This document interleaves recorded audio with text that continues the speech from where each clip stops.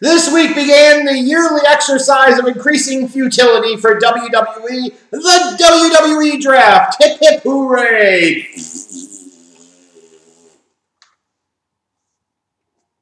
I mean, really.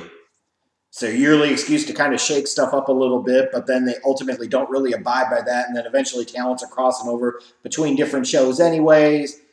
The way they structure it just doesn't make a whole lot of sense, and you try to rip off things from football and basketball drafts, but you clearly have folks there that have absolutely no idea, Vince McMahon, how those sports leagues drafts are actually done. It bees what it bees. But it is something to break up the monotony once in a while, so what the heck, why not go with it? Because it could potentially produce some new things, freshens and cleans the palate a little bit, wipes the slate clean, if you will. So it's worthwhile. So you kick off the show at the very beginning with Stephanie McMahon coming out and announcing the first set of draft picks. Now, as was a common theme throughout the course of the night, a lot of the draft picks were people staying on their shows, which I grant you feels like a bit of a waste, but it is what it is. Big news from that first little bit was that Seth Rollins is switching to SmackDown. So the Monday Night Messiah is now going to be the Friday Night Friar. I don't know what he's going to be. Like, going to have to come up with a whole new gimmick and everything. And some of you were probably excited about this. You're like, yes! This ends the Mysterio family drama.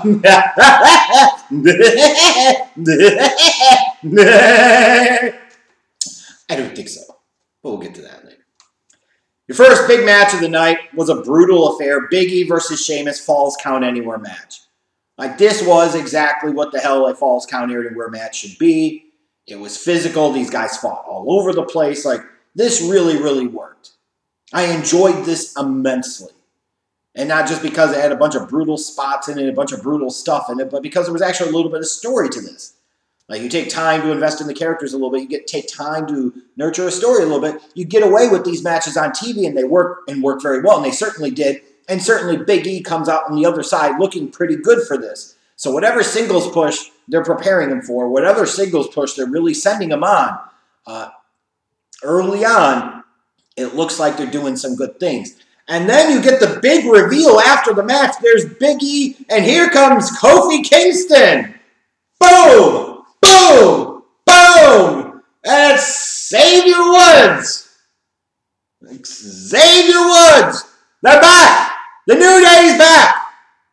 Hide your kids. Hide your white girls. The New Day's back, and they're running a ravage. Ain't that right, Xavier? Yeah! But this, of course, would not be the last time we saw the New Day during the show. More on that in a little bit. I got to say this for Jey Uso.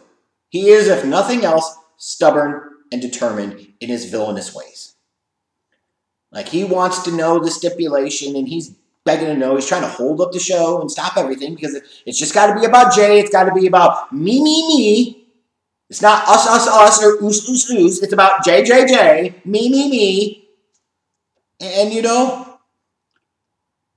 that's why he can't be the patriarch of the Samoan dynasty.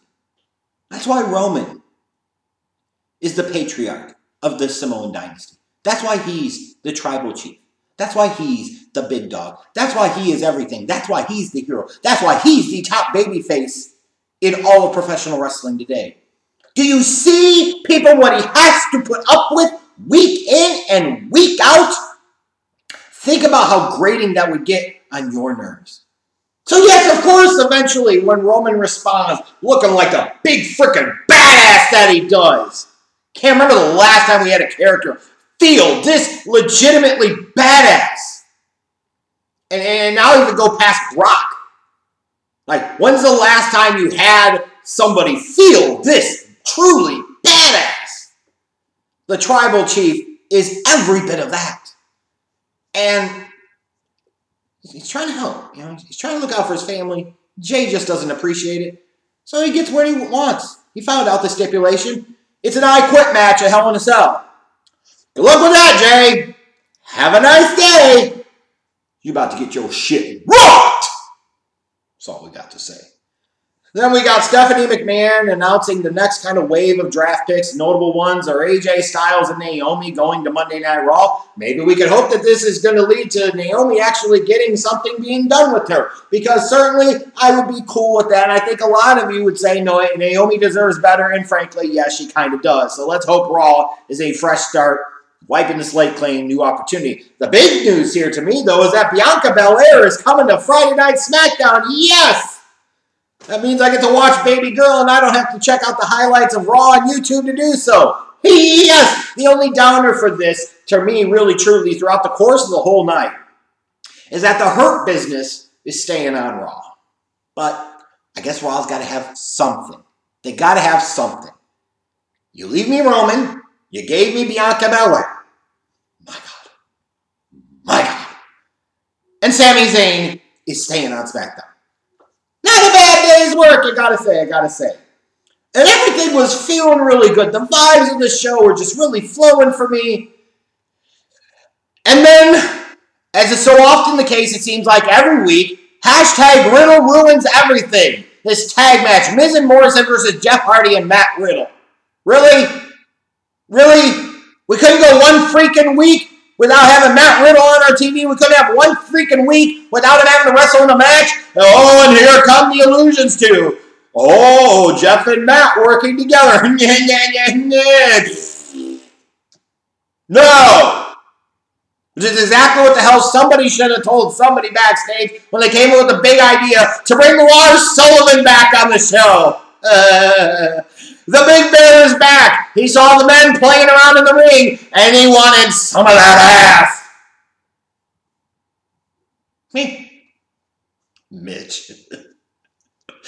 I think the biggest highlight of this, though, because just dumb. I'm sorry. Like, why are people supposed to care about Lars Sullivan now all of a sudden? Is Triple H making the tweet talking about Lars Sullivan's favorite match? And it's a shot from a still shot from his portal. Praise God! Ugh! Now that, ladies and gentlemen, that is something that you should have faith in. Fantastic. What you could do, though, is sit there and come up with something better to do for this women's championship match. Like, I understand you're trying to tease something big, and you're trying to do something big, because it's WWE drafts, you're trying to draw people in, and you're saying, hey, Sasha Banks, Bayley, Sasha gets her hands on Bayley, it's for the title. Like, anybody actually believed this was going to be a real thing? So you did actually end up having them wrestle for a couple of minutes, just for it to not really be a thing, and they go after each other. If that was the case, then screw the damn match and just have them fight each other. Don't even start the stupid thing. Don't even start it. You just didn't need to. You know what I mean? And now, of course, we got the big reveal. For those of you that were worried or wondering, indeed, you're getting Sasha versus Bayley inside Hell in a Cell. Are you happy now? Are you really? Did you really want it? Because by God, you got it. You didn't get much out of that match, though, certainly, and that's not surprising. The big surprise of the night to me, though, is that we've got new tag team champions. The New Day challenging Shinsuke and Cesaro. And not only that, like, them coming back and winning the titles, that was one thing. But then afterwards, you do that next round of picks, and we find out that the New Day, and he's specifically mentioning Xavier Woods and Kofi Kingston are heading over to Monday Night Raw. And that Big E is staying on SmackDown. And I understand a lot of fans have some emotions about this. It's heartbreaking to them. It's disappointing to them. It's sad for them. But the reality is, all good things must come to an end. You stay the hero too long, you're around long enough to become the villain. It's time. It's time for Big E to break out on his own. It's time for him to get his shot. And to me, personally, I'm going to challenge the New Day fans that were kind of raging about this. Like, how dare you want them to stay together as a group selfishly when this is a chance for Big E to break out and become a big star relative to the rest of the company? How dare you, for your own selfish reasons, try to keep him in a mid-card faction tag team type of spot instead of wanting him to pursue a potential Royal Rumble match win and a freaking main event type spot at WrestleMania. Who the hell are you to sit there and call yourself a true fan of Big E and the New Day if you're sitting there saying that crap? This was time and it was perfect. Kofi and Xavier don't have to turn on Big E. Big E doesn't have to turn on them. The man is keeping them apart. Like, it's perfect. It works. Kofi and Xavier Woods can do some good things on Raw. God knows that show needs something good. And Big E can really strike out on his own on SmackDown. Like, where's the bad in this? I get that a lot of you are entertained by the group and you love the group and you weren't ready for this. But deep down in the cackles of your heart, you have to know that it was time. Don't you? Kofi knows it. Xavier Woods knows it. Big E knows it. And yes, as much as it sucks and as sentimental as you can get about it, because these dudes have been together a long time, and now you just got Kofi and Xavier coming back, and now they're immediately split up, and you're like, this is some cruel type of troll job by Vince. It's 100% the right decision. Get over it. You always have the memories, and when in doubt, you can always put them back together again. But this ain't that time. Right now is Big E's time to shine. Right now is Big E's moment. Right now is Big E's opportunity. Let him break off and go reach for the brass ring. The main event was The Fiend versus Kevin Owens. And by this point in time in the show, I was just kind of like, you know, are they just going to draft The Fiend to Raw? Like, that really feels like where he should be going. Did you ever think that Kevin Owens was actually going to win this match? Like, I will say this about The Fiend character, is that The Fiend works well in kind of that Thunderdome with all the lights and everything. Like, it looks badass. And I'll at least say for The Fiend theme music, the entrance music is, so much of the music we hear is watered down, it's soft, it just doesn't pop, it doesn't hit. His theme hits. His entrance hits. And a lot of other guys that don't even have that. He got that, and he got that in abundance. Abundance. I'm telling you, abundance. But The Fiend wins to kind of close out the show, and that was SmackDown for this week. Like I said, to me, really good show overall. You know, gave me a little humor there in the middle with Lars Sullivan's return. But Roman just oozes machismo and badass.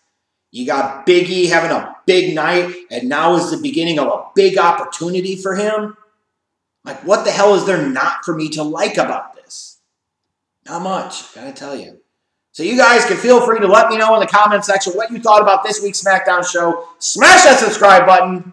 If you haven't done so already, click the bell, what the hell, so that way you're notified of future videos from this channel. Reminder, I'm the Schlag Daddy. This is OTRSCentral. It's not the wrestling show you want, just the wrestling show you need. And no matter what, Jay just couldn't help himself, could he? Well, you'll learn your lesson at Hell in a Cell.